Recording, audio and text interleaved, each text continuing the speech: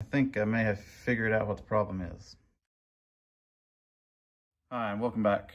I think today we got some daylight and it's really nice outside. It's probably about 70 degrees.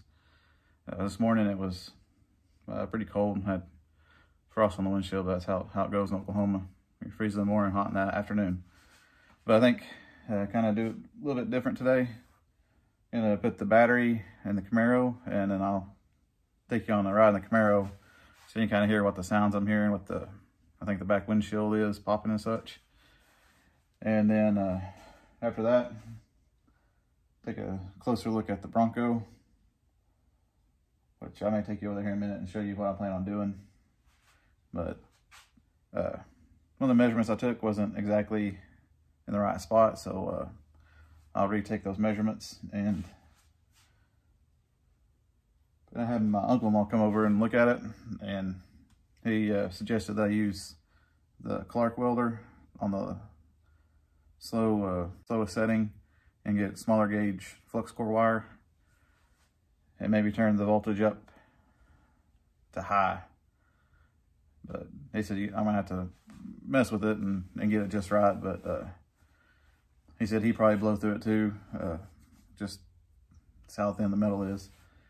But and too, he gave me a suggestion on how to deal with the floor pan issue, and I'll show you what I'm going to do and kind of maybe work on that a little bit too after we take her around the Camaro. But let's go ahead and put the battery in the Camaro and get it started up and get it ready going.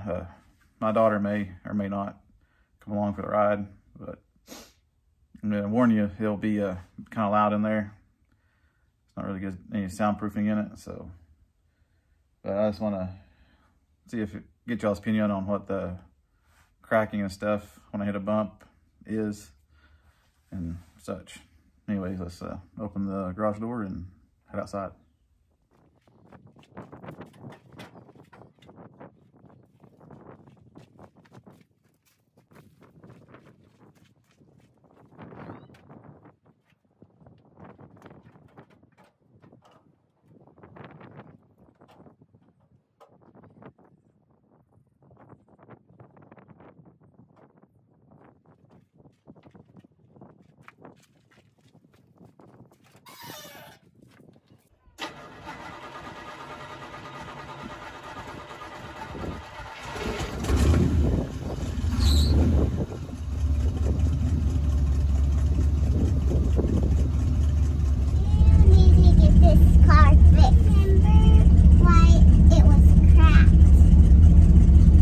Carport fell on it, remember?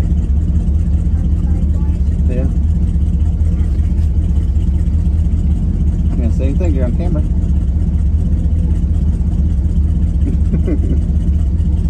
looks like somebody's on the camera. Yeah. So I got my oldest with me, Abigail. She likes to ride in Daddy's car, don't you? Yeah. I'll have to look over this way because of this stuff. So we'll just go up and down the road for a minute, okay? Now it's like this.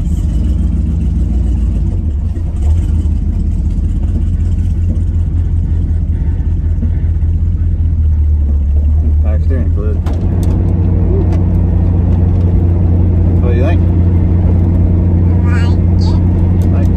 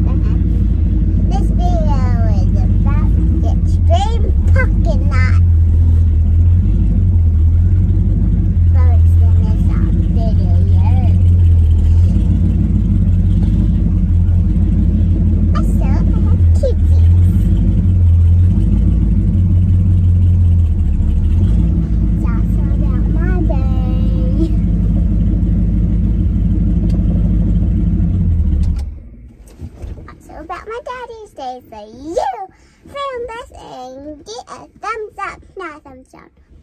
Yeah, thumbs up. Thumbs are up for you, people. So what do you think of the car?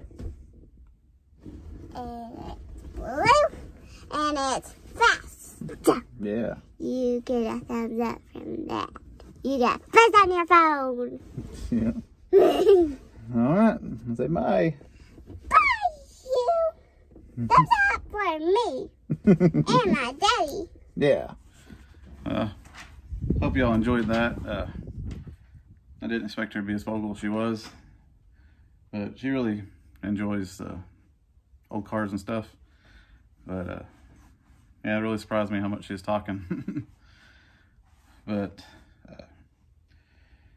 if you couldn't hear, it feels like my back windshield's kind of grinding when I hit bumps and stuff, and I need power steering fluid like really bad. I actually started smoking a little bit. I think it's leaking oil. I don't know where at, but it's thinking something because it was smoking when I come back in here. But anyways, I'm kind of glad we got to do that today. That'll be the last day we get to drive it before it gets too cold, because we're supposed to have snow, I think, next week here in Oklahoma. But anyways, yeah, I was surprised how vocal she was, and I told her what I was doing, and she wasn't scared. So maybe I'll have her out here help me some videos or something. But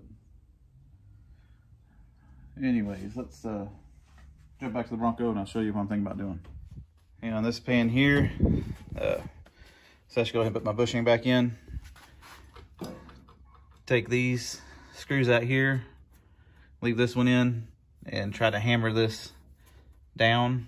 Oops, hammer this down and this down to get it more flat against the panel back here. And I think that should bring that a little bit closer to the brace, which it looks like it would. Only thing is, I don't got much material here to screw to. We might have to move these screw holes to different places. But I'm gonna give that a shot. And on the welder, so put it the slow setting and put it on max and see how that does with the thinner gauge wire. And so if that doesn't improve it, then try the minimum or max. So looks like we'll be using this welder a lot more. So this Hobart, I'll probably take it off the welding stand and put the Clark on there. That way this will be easier to roll around. But Mike sent me some pictures. I was measuring from down at the bottom to here, and he was measuring from the bend here down. So I'm gonna remeasure these and see what they are. His is 17 inches, which I think mine might be kind of close, but we'll see. I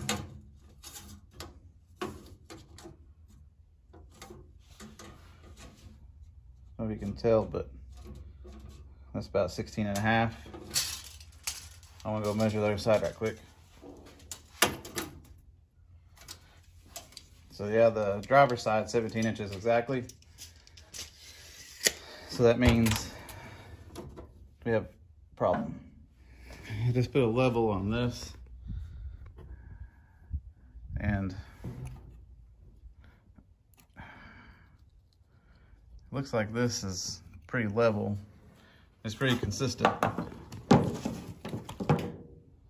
So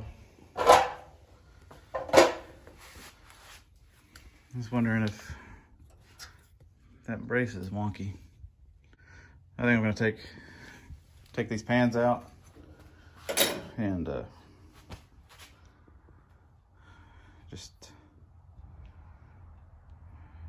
let's take them out first and see where we're at.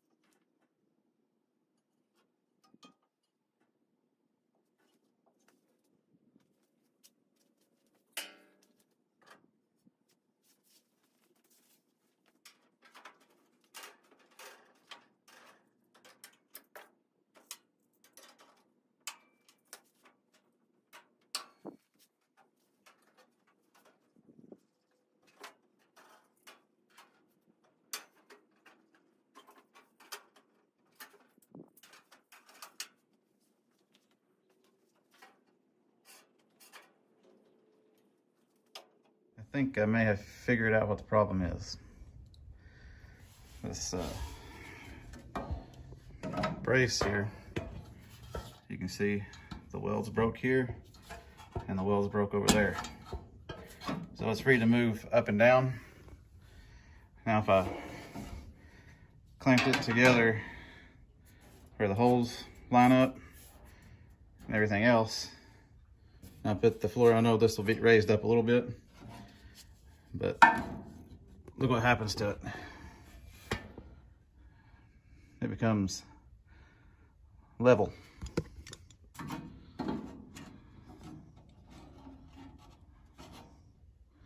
Same way right there too, almost perfectly level. And then this, and that brace is level. And that brace is almost level. Could come down some, but I'm thinking it looks pretty good all the way up through there. I have an issue right in here. Might have to take some of that metal out, maybe. I don't know, or maybe I'll push it, make that gap work. I think this is pretty good spacing here. I go around.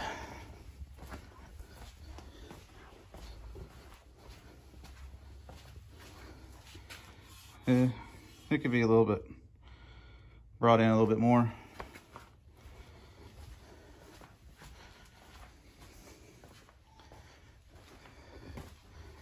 I'm thinking just like this brace kind of broke when I was messing with it. The welds here broke and it's free to move around. And that gap right there looks better too. So my idea, I need to re-weld those that crack up, and I need to put the floor back in and get it level. Once I get it level, because this needs to be raised up a little bit, thinking that might throw my hole off because I don't got it right gauge metal in here. So I may slip a piece of that. Yeah, I'll do that right quick, show you what I mean. Okay, I put a piece of that flange we cut off to represent, you know, what the floor material will be, and got that where it's level, and threw the hole off again, which it's not too concerning for me, so I have to trim this here anyways, and I can mark out these holes and get them cut where they need to be. So that's not too bad. Let's see about the spacing. Spacing's okay. Looks a little wider over here.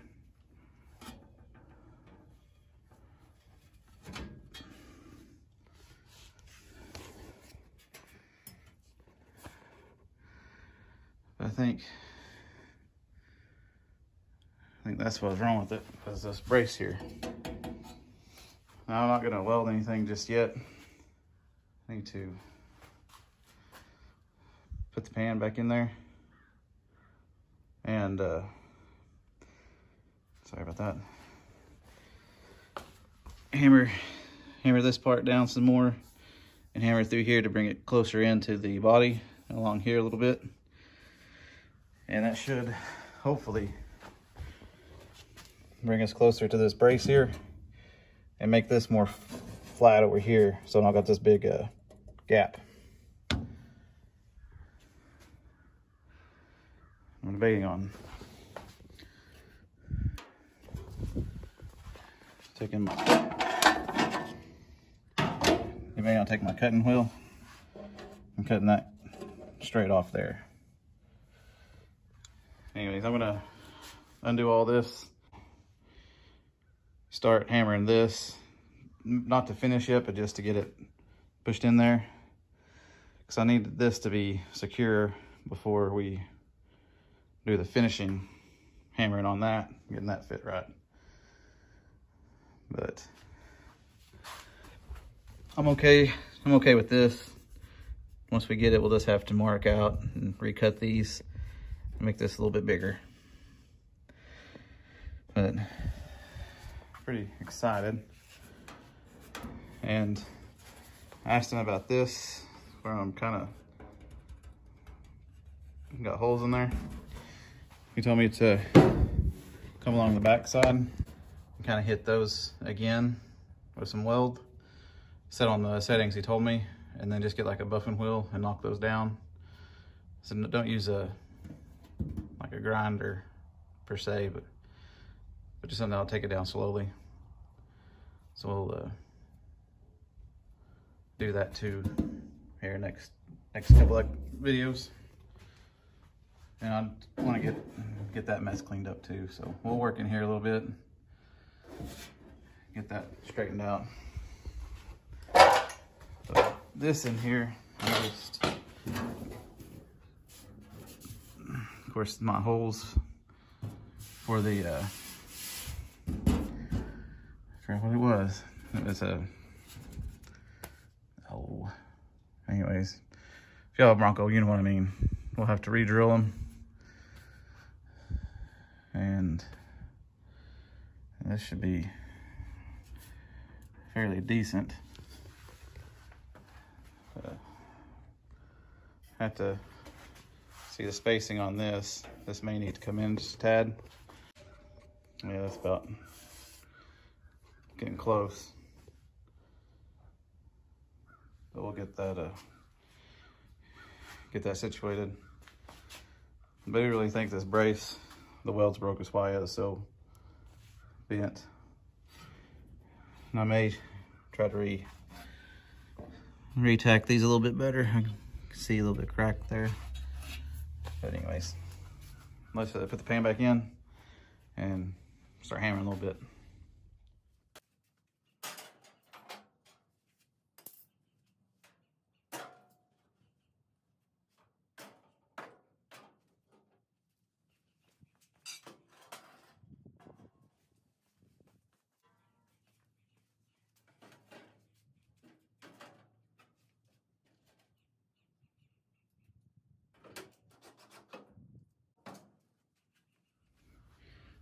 I don't know how these phantom cuts happen. Apparently I nicked myself somewhere. I got the pan in, and now we're gonna hammer a little bit in that top corner.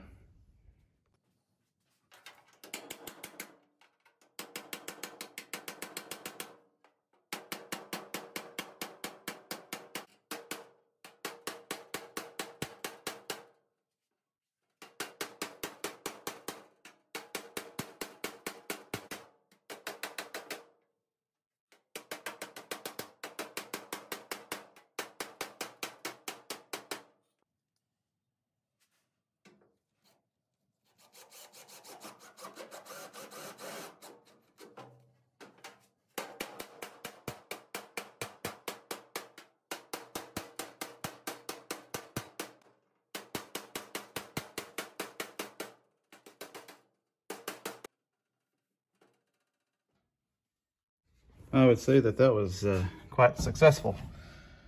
We closed that gap up really nice. I know this looks pretty bad through here, but I'm gonna rhino line it, so you shouldn't be able to tell too terrible bad.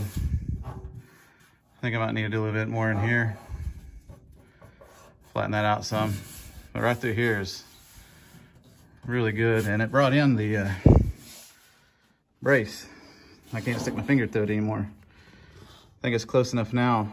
I could probably put a self-tapping screw in it. And I do think it's on a ridge. It's pretty close. It's pretty close, so. But yeah, That worked out quite nice. I had to shut the door because the wife was putting the little one to bed, or putting her down for a nap, and that hammering gets kind of loud. But I think we're getting pretty good, pretty close. I'm really happy. I'm glad he came over and told me, because he's had some experience with body work and such. But yeah, it closed up the template I made that I was gonna put in there. It closed that up really nice, and it's more flat to the actually tunnel and the cowl, and it brought it down far enough where I can actually attach it to that brace. So I think we're doing pretty good, and I think we've solved our issue with the rocker and kick panel not fitting. Kick panel is just a little bit longer than original, which that's fine. It doesn't bug me that much. We'll cut the end of it off flush with the inner rocker. We'll have to cut the holes on the inner rocker to fit the kick panel. But I just need to make sure the kick panel is where it needs to be for sure before I start doing that. But the welds on the brace, I don't know, after years, I guess, up and down, moving around, they just broke. And for some reason, when they broke, it shifted it up. So the front brace is a little bit higher than the back, and that's why the inner rocker wasn't fitting where it needs to be. But I think I'm going to bring it down like how I had it before, with just that little piece of metal in there to simulate the pin, and clean the welds up that are on there already, re-tack those, and I re-tack this other brace too to make sure it's just stable. And then we can start prepping the floor a little bit better. I need to do a little bit more finish hammering on that to get it exactly where I want it. So I need to come down the tunnel and hammer it in the tunnel a little bit better. But anyways, pretty excited with what we accomplished today. I think we're looking good to maybe have it ready to weld by the end of this month. I just need to double check, triple check measurements every which way. Fit the door again. But anyways, just want to thank everybody for their help. And I did something last night that was nerve-wracking, but I shared my page on my personal Facebook, and I was happy about the support I received from it. If I gain anybody from there, thank you very much. It does mean a lot, and it really helps the channel out, just watching my videos. But I did make a Facebook page specifically for this channel. I'll have a link in the description to it. You probably catch me on there a lot more easier, like just talking general projects, Bronco stuff is easier to get in contact over that than it is on YouTube. Anyways, that link's in the description. I'm gonna put my buddy's link back down there. He uploaded a second video. If you want to, it's about homesteading, and he has a lot of livestock, and he likes to hunt and everything. Check him out. He started his channel the day before yesterday. So anyways, so for this, super happy. We got a lot to do still, but at least we're actually got a direction we're going now. Again, thank you for all the help and all the email and pictures and measurements. That's going to come in handy here pretty quick, hopefully. And I guess next time we'll keep on working. But let me know your thoughts on the brace, if I'm thinking about that right or what. But when I pulled it down, it was actually level, and before it was way off. So that's what I'm looking at right now. But anyways, if you like what you see, I post every Monday, Wednesday, Friday, usually something on Bronco, and today we took the Camaro out with my daughter. Anyways, please like, comment, and subscribe. I'll be posting 3 times a week until we get Bronco done and start on another one. Like I said, I got a Healy, and 2 trucks back there in the Camaro that needs a lot of attention. So we got plenty of projects to keep us busy for a while. But and 2, thank you to all my new subscribers. I think yesterday I was at 160-ish, and now I'm close to 170, so that's a really good gain for my channel. And again, just thank you from the bottom of my heart. It does mean a lot, and I will see you on the next.